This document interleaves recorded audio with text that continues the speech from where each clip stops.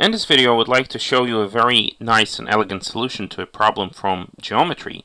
So as you can see here, we're given three adjacent squares with side equal to some unit lengths, and we're asked to prove that the sum of the angles alpha plus beta plus gamma is equal to pi half radians or 90 degrees.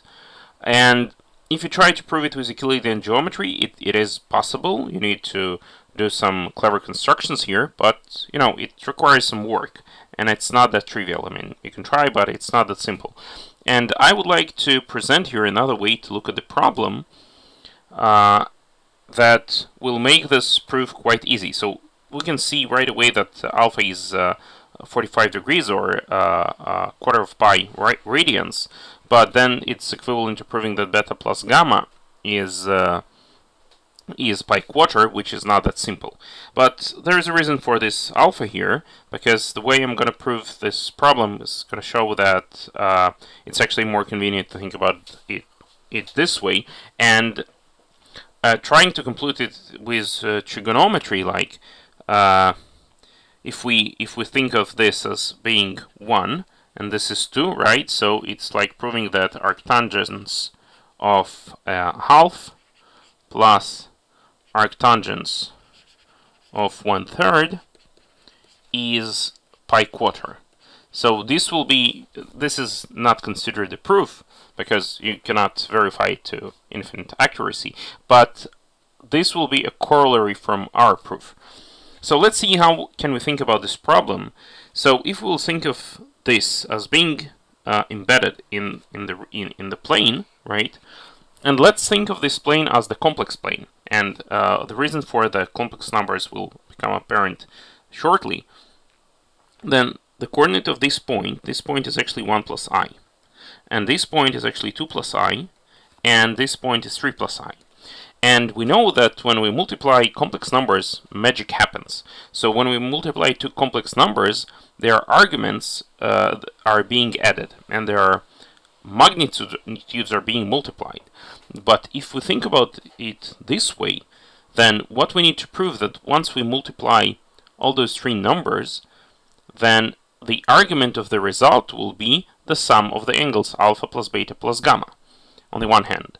And so it's clear from here that it would be enough to show that the product of all those three numbers is a purely imaginary number, right, with a positive imaginary component. So let us try and compute this. So when we take 1 plus I times 2 plus I times 3 plus I, let's see what do we get. So the argument of this number is alpha plus beta plus gamma, as I said, and let's multiply it. So what we get here is 1 times 2, and then minus I squared, which is 1. So it's gonna be 1 plus, and then how many i's? 3i. And times 3 plus I. Now actually we can see right from here, I'll prove it, that this number is going to be purely imaginary, but let's go on with the computation. So it's 3 times 1 times 3 is 3, and minus 3i squared is actually minus 3, that's the real part, and the real part, as we can see here, is 0, and the imaginary part is going to be then we're going to have 10i plus 10i. So as a result, we get 10i, and 10i on the imaginary axis is here, and its argument is pi half indeed. Therefore, the argument of 1 plus I times 2 plus I times 3 plus I, it equals to alpha plus beta plus gamma, but it's also equal to the argument of 10i, which is pi half, and therefore this problem is solved and this is proved. And one nice observation here, just geometrical one, then whenever we multiply a number a plus ib times b plus ia, we are always going to get a purely imaginary number, because as we have seen, it's going to have a real part, and the imaginary part is going to be, if we take here it's going to be actually a squared plus b squared I, right?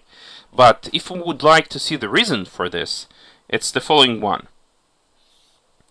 If this is the line y equals x, then, and we take this point to be some point a, b, right, or it's equivalent to thinking of it as a complex number, then the point BA is a reflection of this point relative to this line, right? It's a reflection with the same angle. So say the angle here was alpha, and here the angle was alpha, right?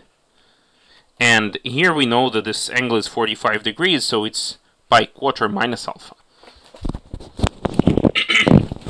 And then when we multiply those two numbers, when we multiply a plus ib times b plus ia, then the argument of this, right, is going to be the argument. It's quarter of pi minus alpha. It's the argument of this number, and then the argument of this is actually pi quarter minus alpha plus alpha plus alpha, so it's plus alpha, and as a result we get pi half. So the argument of this number is going to be pi half, or 90 degrees if you want, and it means that this number is going to be purely imaginary, as we saw here. So it's a nice geometrical explanation.